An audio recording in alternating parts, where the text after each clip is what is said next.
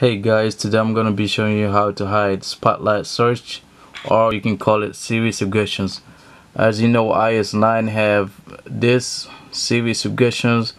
It tells you who the last person you called, the last person you text, anything like on your contacts or texting messages or app that you've been using for all day and stuff. Like as you can see, these apps that I was using like not even 2 minutes ago, they going to stay on spotlight search right here. And then these are series suggestions, you know what I mean, you can turn it off.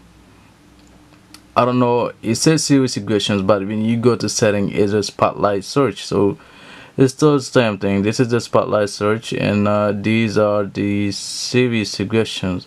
So let's say you called somebody, you don't wanna, you probably your girlfriend or anybody to go on your phone to see the last person who you called and stuff. You can they can go on series suggestions and see who was the last person you called. So to hide that is hard on iOS 9.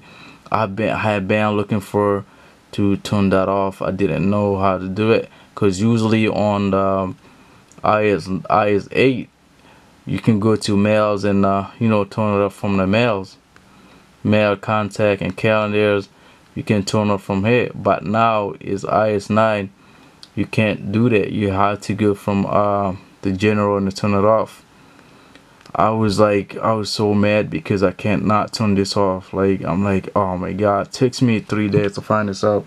I would do some research in eBay. I say eBay, on YouTube, Google. I couldn't find it. Like, I did not know how to do it. And then I was playing on it. I was playing with my phone today. I'm like, I have to find this. When I was on the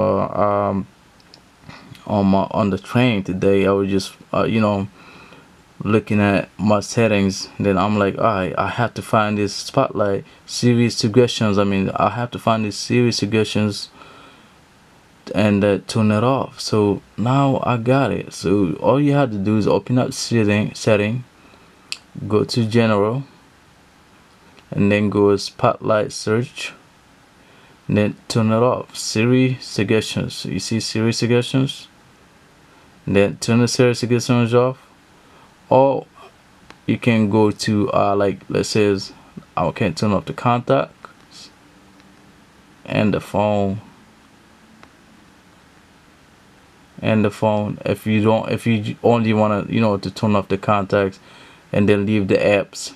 Or if you want to turn the whole thing off, you can just, like, turn all the apps off, or turn the whole thing off right here.